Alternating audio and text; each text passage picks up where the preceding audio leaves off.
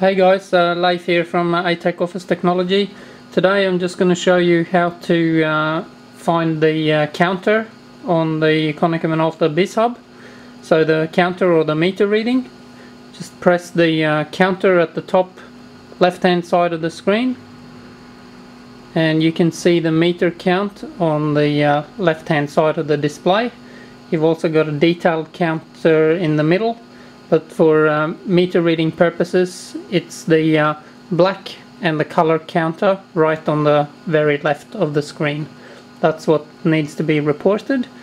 If you want to print a list of those meter readings, you can select print list and hit start, and that's it.